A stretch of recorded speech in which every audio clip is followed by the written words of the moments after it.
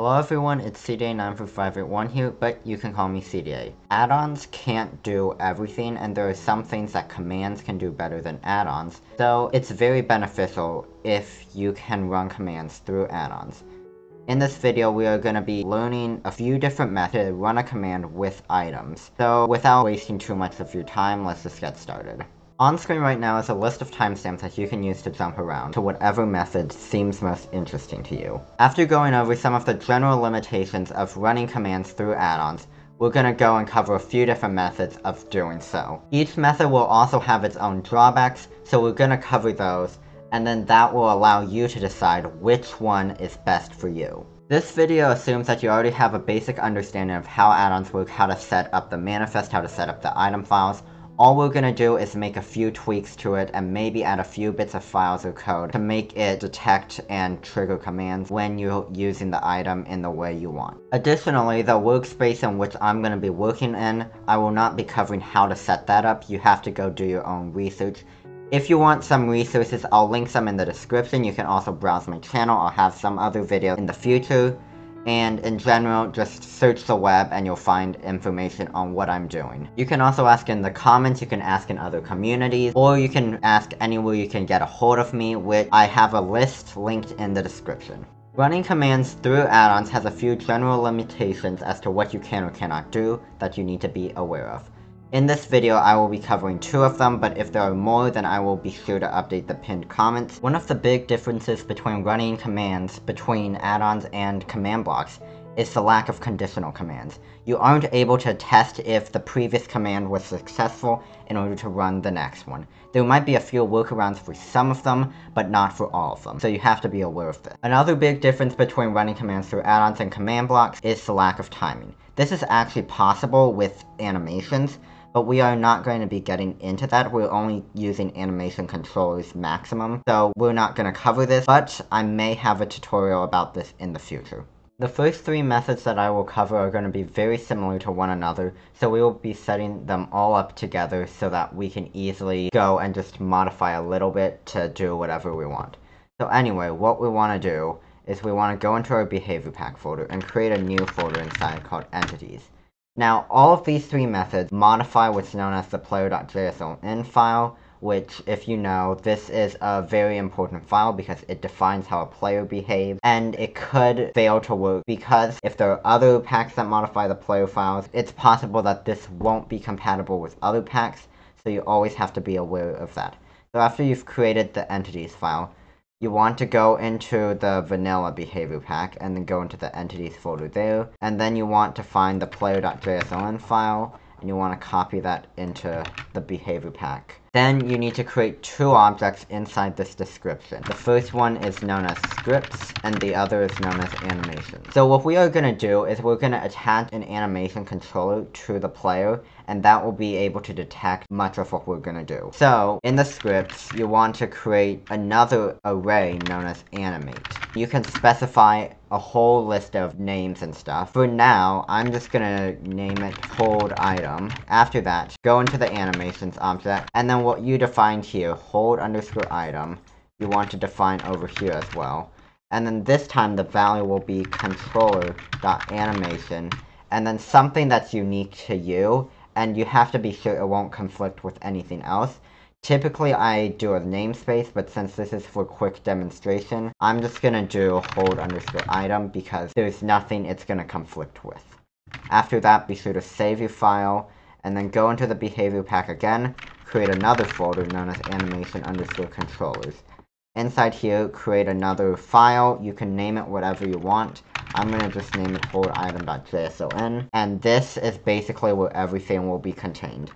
So, again, start it with the object, and then format underscore version. This is 1.12.0, so that's the latest one. Afterwards, animation underscore controllers is the next object. And then inside, you create another object with the name that you define, so controller.animation.holdItem. And make that an object, and then initial state, set that to something like default. I'll explain states in an animation controller video dedicated. Anyway, create a states object, and then default is what we need Transitions basically allows you to transition to another state. This is an array. And then you want to create another object. Inside this, define a name, so maybe hold. And this is going to be the name of another state. After that, you need to define a condition in which to transition to it. This one will be query.get equipped item name, and then you can optionally specify main underscore hand or off underscore hand, or alternatively 0 is main hand and 1 is offhand as well. So without these, it'll be either one, but we're gonna do 0 for now. And then equals, 2 equal signs test for equal value, equals sets a value, so be sure that it's 2 equal signs. Now this, we have an item over here, and this doesn't require experimental gameplay. This is our namespace identifier, right? So basically, it's looking for an identifier, but without the namespace. So without this namespace, so it'll just be no exp that we are putting in here. Be sure to encase this in single quotes, because this is a string. But do not do double quotes, because by doing so, then that creates an entire other catastrophe of problems, so just stick like this. Afterwards, you want to create another state called hold, because that's what we defined right here. And this is, again, an object. Inside here, let's set a way to get back to the default state. Now, you could do 1.0, which would instantly go back, but then it's gonna spam you with commands. So what we can actually do instead is query.get underscore equipped underscore item underscore name 0 again, not equals no exp. That means you're not holding that item. And then we can do either on entry, which is an array, on exit, which is an array, or animations, I believe, which is also another array. On entry basically specifies commands to run when you enter the state. On exit specifies when you exit the state. Behavior pack animations, and that's a different topic that I'll get into in another video. Here you can run as many commands as you want, so for instance, this one you do need to add a slash at front, and then you can run basically any command. So let's say, so basically this is just gonna say that we entered the hold state. Now, basically, you can over here add other queries, which we're gonna get into right after this. But now we can test, so we can go into Minecraft. And then over here I've already created a world that will automatically apply my changes. You do not need experimental for this method, but it is marked as experimental since I'm having both experimental items and non-experimental items to use to demonstrate throughout this entire tutorial. Alright, so once we jump in, we see we have this non-experimental item here. And then, when we move over to hold it, it says right here, hi, we entered the hold state. Now when we leave it, it says, hi, we left the hold state. So only when we're holding this, it's gonna say that. After you can run commands while holding an item, we can take it one step further and do it when we're left-clicking the item. Basically, there's a variable that's called variable.attackTime. The concept is, when you're left-clicking, you're attacking.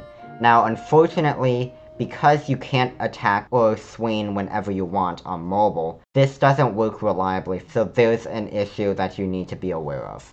Anyway, what we can test is and. Two ands mean this condition and the condition after, so variable.attack_time. This is a built-in variable for all entities. Anyone that can do close-up attacks can do this. So basically, we don't need to test if it's equal to something, or if it's like greater than 0 or something. When you're not attacking, it's equal to 0, and based on what's known as truthy and falsy, truthy would mean it's not 0. 0 is basically false. So, in the same concept, we can do not variable.attack_time, and that would mean that when this is equal to 0, so 2 of these would mean or, and then an exclamation mark is not. So when we're holding the item and we're attacking, in this case left-clicking, then transition to left-click.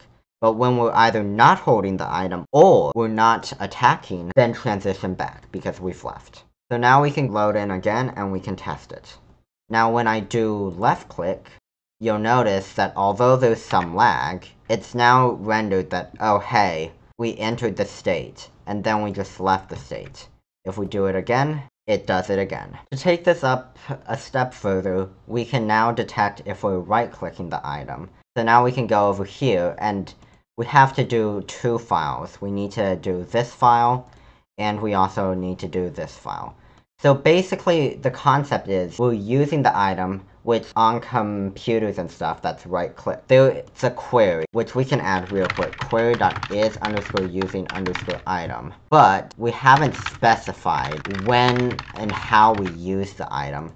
So when you do try to right-click, you're not actually using the item just yet. We actually need to add two components to an item. So the first one is Minecraft use_duration, and you can set this to whatever you want. I recommend setting it to something super high so you don't accidentally eat it. We're making a Minecraft food component, which basically allows you to eat the item, or simulate it. So can always eat, be sure this is set to true. And then there's also unfortunately a bug going on that prevents this from working properly in multiplayer, where only the host can actually eat custom foods. Anyone else can't. I'll put the bug up on screen and in the description if you want to go upvote it. But basically that's what we need to add, and over here query.isUsingItem, which is basically if we're using the item. So then we can switch back over to Minecraft. Now this time we can try to eat it, and it says, hi, we entered the right-click state. It said, hi, we write the right-click state. Yeah, I did a search and replace, so I did search and replace for left, and replaced it with right, so it should be hi, we left the right-click state. When we right-click, it enters this, and we stop right-clicking, it leaves. But again, there's a bug, so unfortunately, this won't work on multiplayer. Building off what we just did, you can also do other queries. Personally, I really like doing query is jumping and query is sneaking. This would work on multiplayer because you're not trying to eat it, and also it would work on mobile because you're not attacking. So again, you can play around with a ton of different queries. Maybe if you're in a certain biome it would only work. I'm just throwing ideas around here. But you can actually go into the Minecraft documentation and they have an entire list. I'll link down in the description. The final method that I will cover in this tutorial will involve experimental items.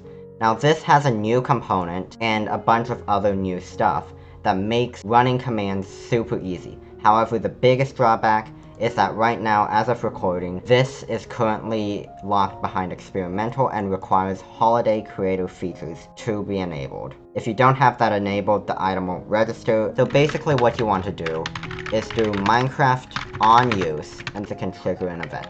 Inside, this is an object. There's another object known as on_use. Here, we can specify an event. Then you can create an object if you have not done so already, known as events. And then an object with this, and then you can do what's known as a run command event response. There are other responses as well that you're free to play around with, but for sake of simplicity, we're just going to cover this. There's a documentation and there's other stuff that I can link in the description as well. Anyway, run_command is what we're interested in. This is an object and then command. Now this, as far as I know, this can be a string, or this can be an array of different commands. So we're gonna just do an array. Do not add a slash at the beginning. Do not do this. So just do this. And then we can go over here, back into Minecraft, and if you look, I have holiday creator features enabled over here, and this is required for items to work. Once inside this world, we can switch over to this experimental item, and when we right click, then it's gonna say this. We can hold it and it will, again, do it a bunch, but when you use it, it's gonna run. Now, if you don't want it to hold and all that, you can set a Minecraft cooldown component, but I'll leave that experimentation up to you. I could tell you since I've done it before. So anyway, with that, thank you all for watching this video. That's all I have for today. Again, I'm saying this out of order because I'm terrible at outros. But again, thank you for watching. If you've learned something, then great. If you haven't, then feel free to ask questions. Or like, if you already know this, then why are you watching? But anyway, again, thanks for watching. If you have any questions, comments, feedback in general, feel free to ask wherever you can find me. And again, that's all I have for today, so thank you all. And I'm being very repetitive.